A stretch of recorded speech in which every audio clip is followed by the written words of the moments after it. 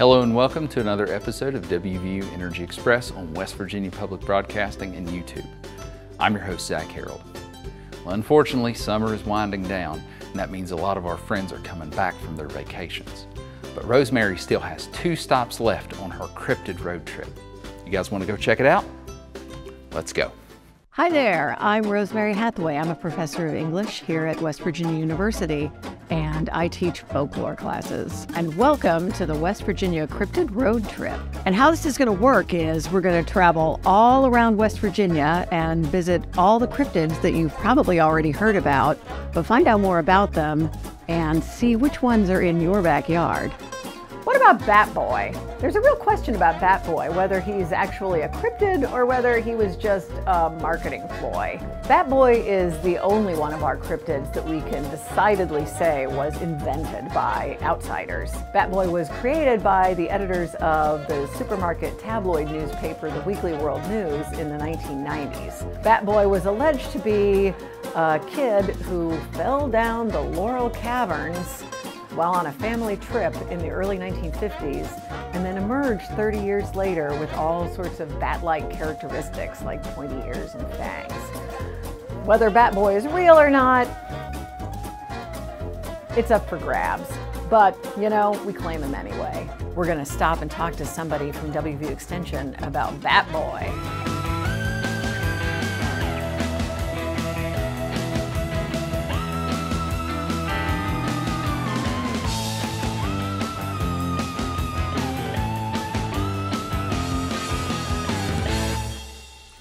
Growing up, this was one of my favorite places to play.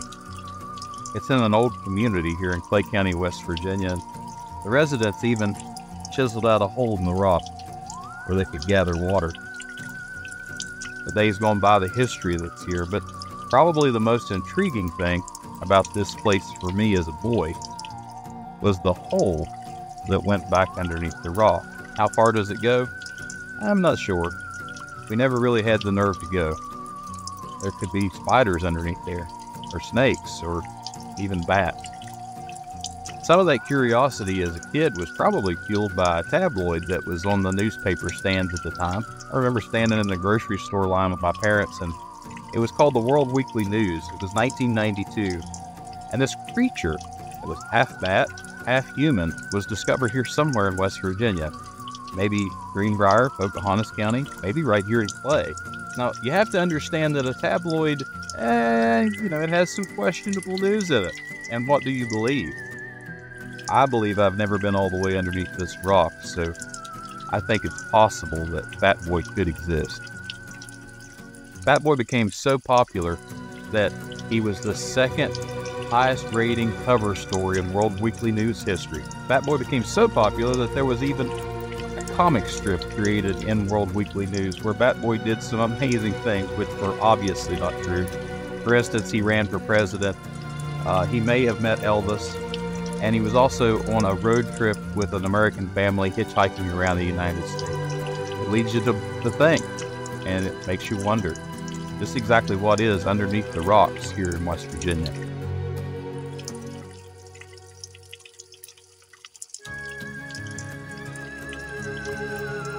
But do you recall the most famous cryptid of all? Mothman! Mothman was first sighted in Point Pleasant, West Virginia in 1967, shortly before the collapse of the Silver Bridge that connected West Virginia with Ohio. He's definitely the most famous of all of our West Virginia cryptids, having been the subject of a book and a movie. He's also the one that is sighted outside of West Virginia. He's been seen in Europe, Chicago. He's our international cryptid. And now we're going to pass it over to our friend at WVU Extension in Point Pleasant, who's going to take us to the site of the Mothman legend.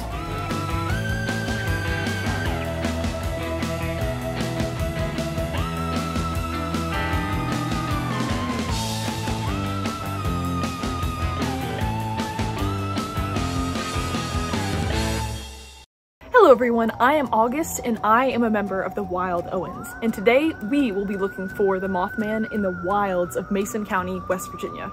In late 1966, Mothman made his debut as a cryptid by following closely a bunch of teenagers who were out driving their car in the backwoods outside of Point Pleasant in Mason County, West Virginia.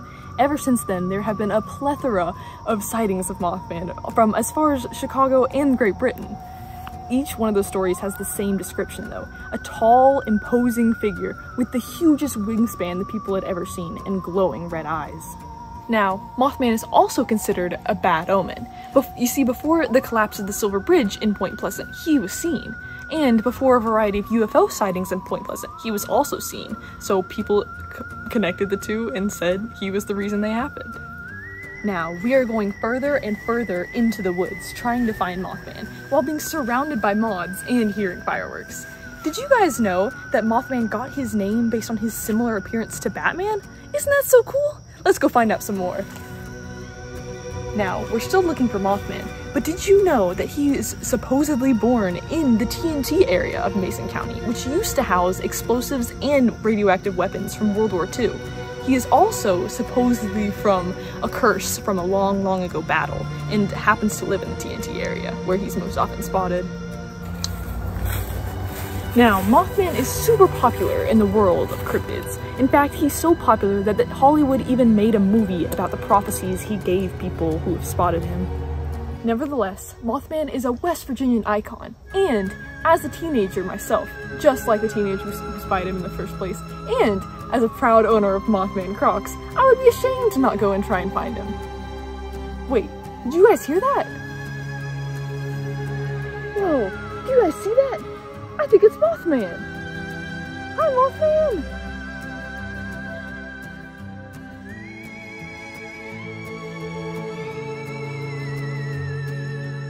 What a cool guy.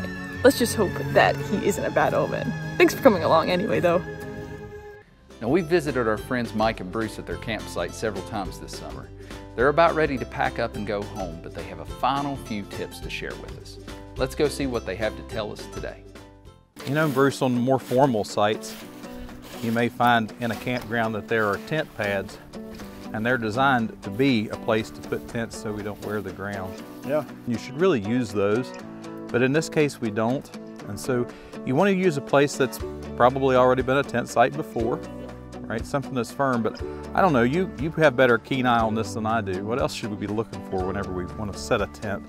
Well, I like a spot that's, if not level, nearly level. I don't want to be sliding down the hill all night or things like that, you know.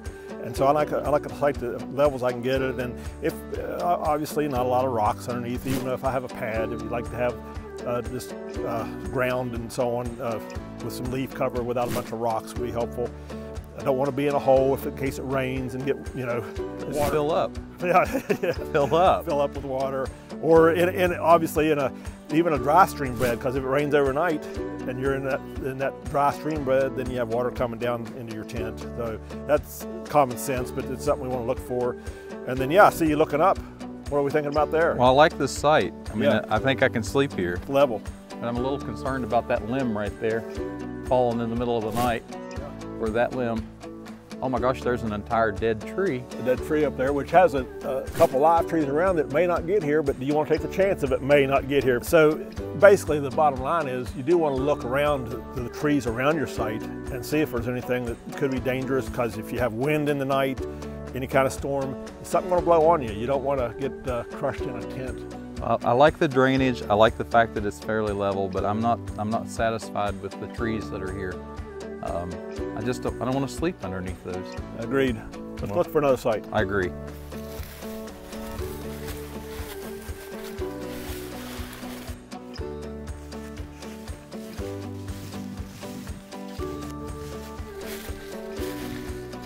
Well, Mike, I kind of like the looks of this site. It's pretty level. There's not a lot of trees and rocks in the way. What do you think? I don't see anything up there that's going to fall on us, do you? No, I don't. And it's not got any drainage issues. So, Bruce, I say let's use it. Yeah, let's do it.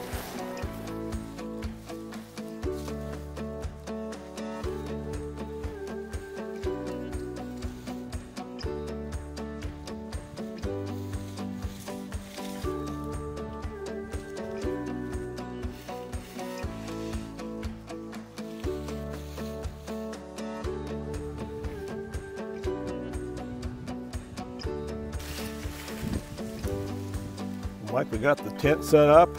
We've got a place established for our bear bag. We're kind of ready for the night. We said we go back to the fire and maybe grab a bite and play some cards. Marshmallows? That'll work. I'm in.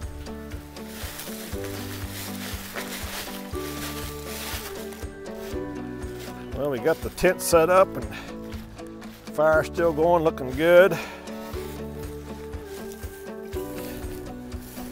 Now where we're going to put the bear bag. Yep. You know, Mike, it's a lot of fun to go out hiking and camping, and it's something I'd really encourage people to do, but we always need to encourage people to practice these no trace ethics when they're out there camping.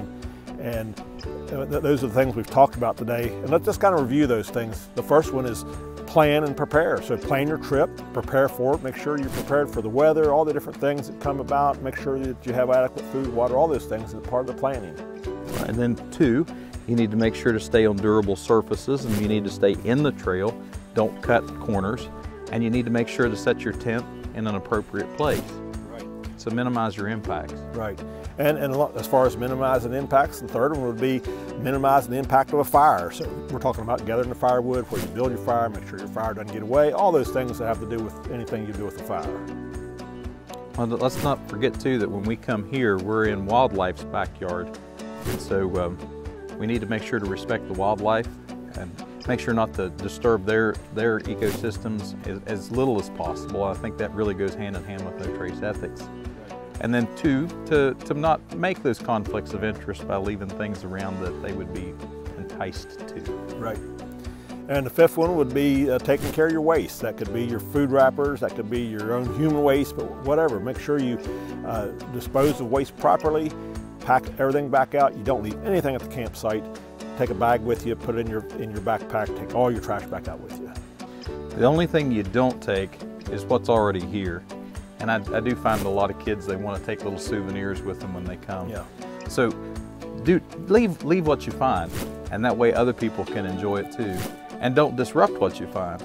There's a place I love to go up in Dully Solid, it's called Rocky Knob. But the visitors there are so intrigued with building these stone structures called cairns. Right. And they have no purpose there. Right. There's a place for cairns, Bruce. Right. But not just because I want to build a pile of rocks. It takes away from the natural beauty. Right, exactly. So I hope when you get out in nature, you practice these no trace ethics. Get out there and enjoy some wildlife, enjoy nature, and have a hike and go camping. Oh, marshmallows. Good thinking. We'll see you next time.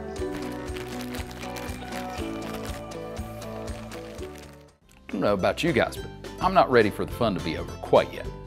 Check this out.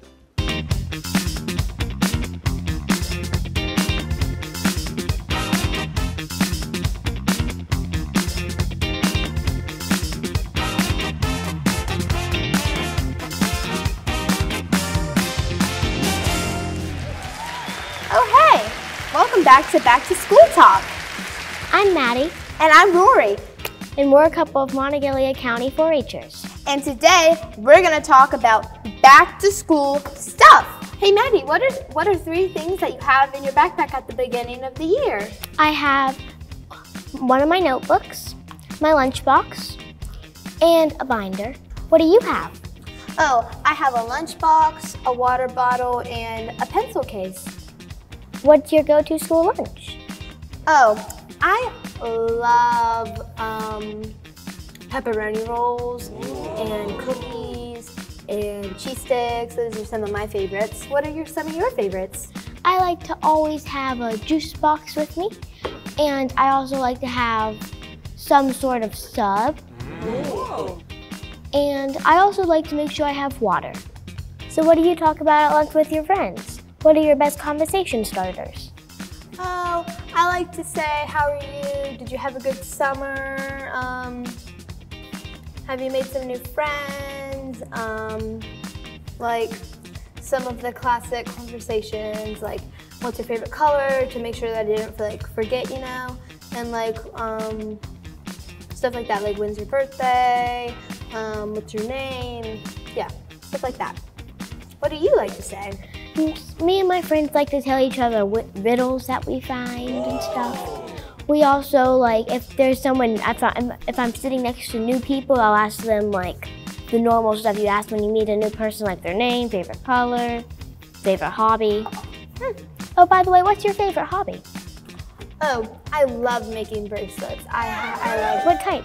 Oh, I love seed beads, I love clay beads, I love normal bracelets, I love string bracelets, I love all types of bracelets. How about you? I like to ride horses. What's your favorite riddle? Okay, so there's a one-story red house, a one-story yellow house, a one-story blue house. What are the stairs in the green? What color are the stairs in the greenhouse?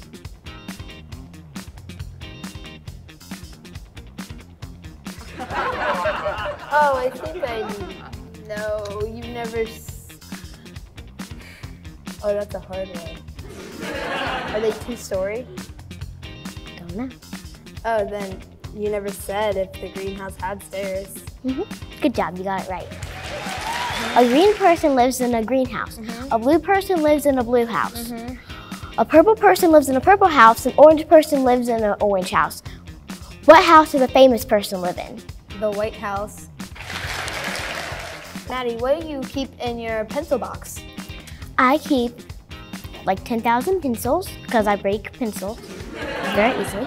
I make sure I have enough erasers so my work's not sloppy with just writing over it. I make sure I have glue sticks, scissors, and a pencil sharpener if the teachers allow it, and that's about it. What do you have? Oh, I have pencils, maybe a pen or two, scissors, glue sticks, erasers, pencil sharpeners. I also have, I have a protractor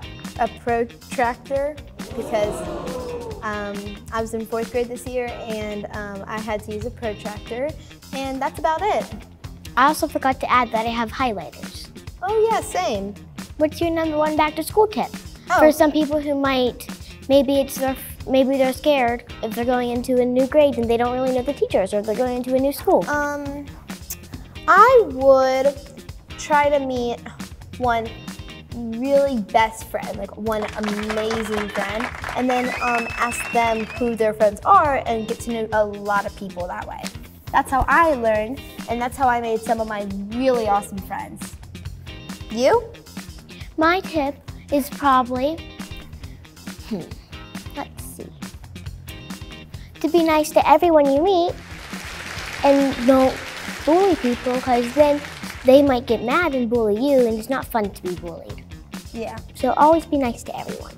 Yeah, that's a good one. And that does it for us on Back to School Talk. Thanks for watching.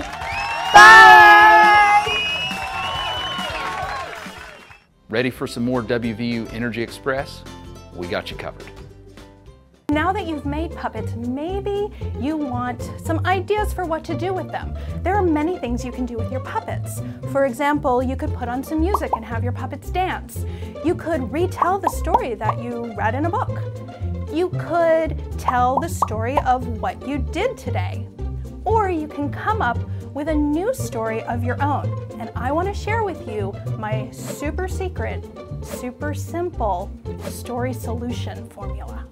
Here's how it works. Step 1, you have a puppet character and you come up with a problem for that character that needs to be solved. Maybe they have the hiccups. Maybe they can't remember where they put their shoes. Maybe they can't decide what gift to give to their friend for their birthday. Any problem will do. Second, you come up with 3 solutions to that problem that won't work. And finally, you come up with a solution that will work. Let's see that super secret, super simple story solution in action. And now the story of the pirate with the hiccups. Arr, oh, ho, ho, yo, ho, oh, oh. Arr, I have the hiccups. Arr, oh, I have to make me R's. But I can't make me R's if I have the hiccups. Arr, what am I gonna do? Bubblegum. Oh, hey, what's up? I have the hiccups. Uh-oh, you have the hiccups? I do. And I can't get rid of them. How do I fix my problem? Why don't you try chewing bubblegum? All right, I'll get some bubblegum.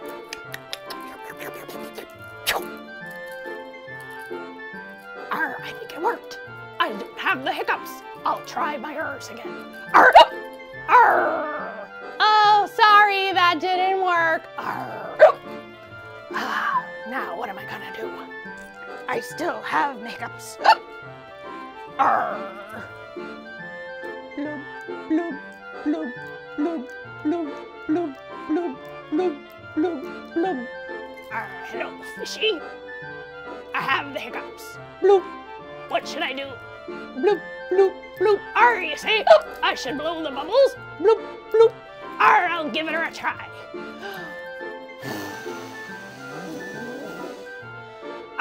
I think it worked. Let me practice me R's. Bloop, bloop. Yeah, I know you tried. Bloop, bloop, bloop, bloop, bloop. I still have me hiccups, and I can't practice me R's. Hey there. What's going on today? I have the hiccups, and I can't solve my problem. I still have the hiccups. Did you try standing on your head and counting to 10? I'll give her a try. 1, 2, 3, 4, 5, 6, 7, 8, 9, 10. I think it worked. I don't have my hiccups anymore. Oh, sorry. That usually works for me. What am I gonna do? I can't go to the competition if I'm every time I hiccup. Hey, I know how to solve the problem. Ready? On 3, we're going to shout boo. 1, 2, 3. Boo! Yo, you startled me. I'm so startled. Hey, it worked. My hiccups, they're gone. I knew it. It just took a little scaring. Thanks so much, Bubblegum. I'm going to the competition now, and I'm gonna win. Another problem solved. Uh-oh. So what did you think of that story? That was a neat problem to have, having the hiccups. And all of the solutions didn't work until we had a funny ending where another character got the hiccups. There are so many ways to use that formula, and I hope you have a lot of fun this summer making puppets and putting on shows. You guys didn't think we'd let you go without a snack. Let's head back over to Molly in the kitchen one last time and see what she's cooking today. Hi, I'm Molly with West Virginia University Extension Family Nutrition Program, and today we're going to make a zucchini summer salad. I've already washed our cooking surfaces and our fresh produce and my hands, so I'm all ready to get started. This recipe is quick and easy and would be party ready for this summer. Our ingredients include a green bell pepper, 2 zucchini, and 1 cucumber. Oh, and ranch dressing, I forgot about the best part. So the first thing I'm going to do is cut the ends off our zucchini. This would be a great recipe to use this summer if you have an abundance of zucchini in your garden. And I love this because there's no cooking involved. That's right, we're gonna use raw zucchini. I'm gonna thinly slice this.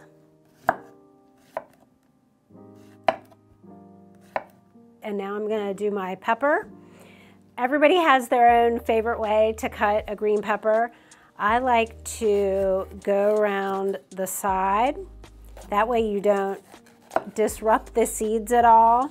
A lot of people like to go around the top and then pull the seeds out. That works too. And then everything stays intact and just throw that part away. And I know I've heard that if a green pepper has different bumps on the bottom, it means it's a male pepper or a female pepper. One is better for eating and one is better for cooking. I hate to break it to you, but that is an old wives' tale.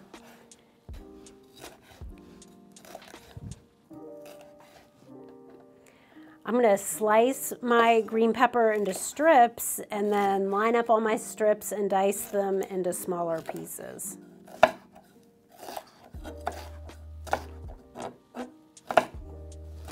Since this is a pretty big cucumber, I'm going to cut it in half. All we need is a medium-sized cucumber. Make a flat surface.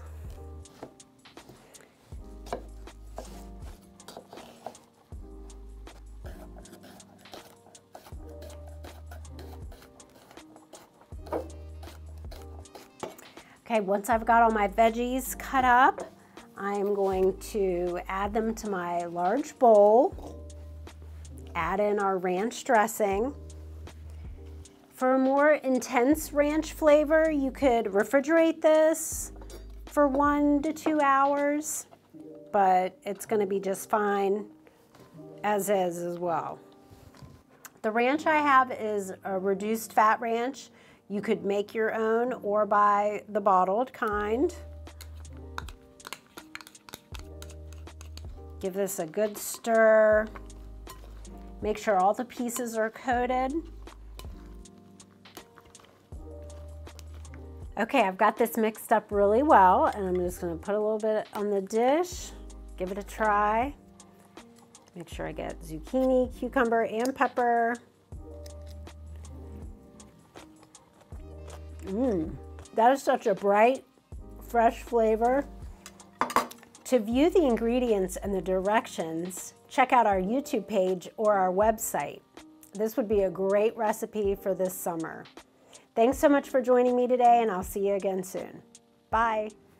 Well, that brings us to the end of another great season of WVU Energy Express. Did you guys have fun this summer? I sure did. I mean, think about all the cool cryptids we learned about and all the tips we learned on how to camp and hike and do it in a way that preserves our beautiful natural environment. Think about all the yummy snacks that Molly showed us how to make. And how about the puppets that would just pop in from time to time? I feel like we're missing one thing though. Oh, wait, I know what it is. Hey, what did one wall say to the other? I'll meet you at the corner. Went to the barber the other day, and then when I got home, my kid said, "Hey Dad, did you get a haircut?"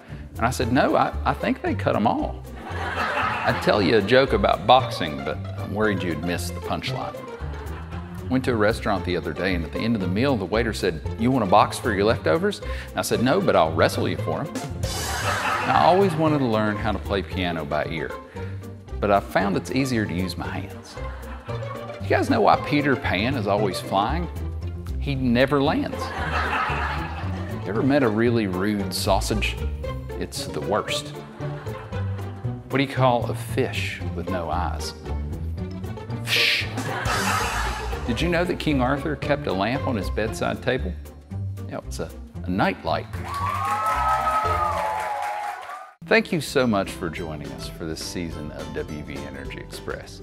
Hope to see you right back here next year, and until then, have a wonderful rest of your summer.